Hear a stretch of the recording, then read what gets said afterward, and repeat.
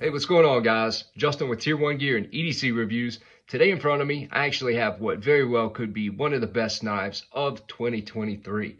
Now, I know it's just April and we still have a long time to go, but if you had asked me last year what I thought was going to be one of the best knives of 2022, I would have said this guy right here.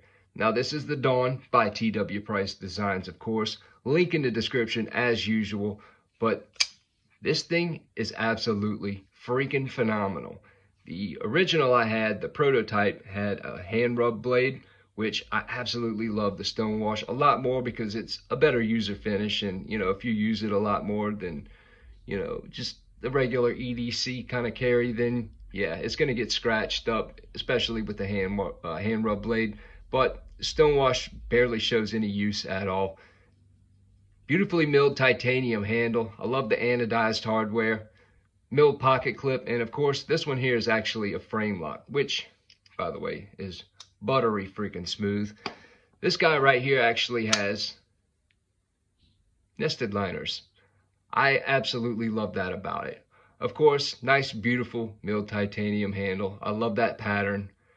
Pocket clip to match, of course, all titanium hardware. Blade is stonewashed and M390 as well, but I absolutely love this blade profile. I mean, the overall lines of this knife just flow really nicely, and I think he did an excellent job on it. Now, this thing is buttery smooth as well. I like the flipping action on it. Of course, you can Spidey flick as well. It's the way it kind of falls out, you kind of have to get a little bit higher, which I'm still getting used to, but it can be done. I think the overall length is right around 8 inches. Let me check. Yep. Right around 8 inches overall. 4.5 on the handle, 3.5 on the blade. The weight on this guy is 3.955. I'm sure that's going to vary between each model. Slightly, of course, you know, blade grinds, stuff like that. They might take a little bit off, you know, one, less off another. It happens.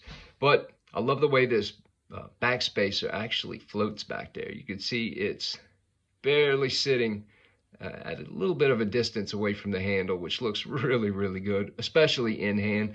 And speaking of in hand, this thing feels phenomenal.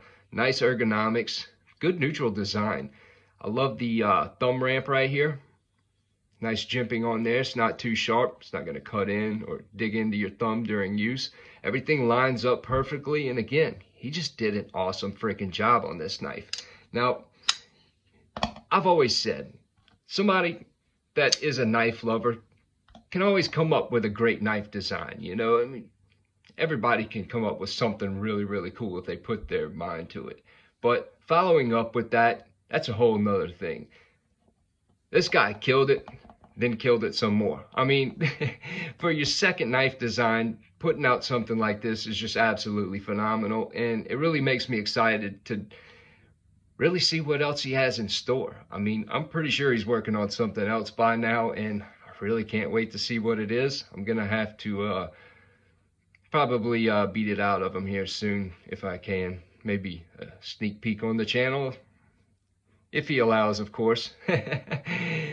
But yeah, I mean, I'm absolutely blown away by this thing. I mean, they just keep getting better and better. I mean, I'm sure if you actually experience the Dawn yourself, then you would know this thing's going to be nice, right? But actually comes in 3 different variations. So if the regular tie thing isn't, you know, your thing, should I say, then you can have it anodized. You can do the hardware, anything like that. But he also has one with a black blade and more like a bronze color finish on the handle, which looks really freaking good. And then there's a blue one as well.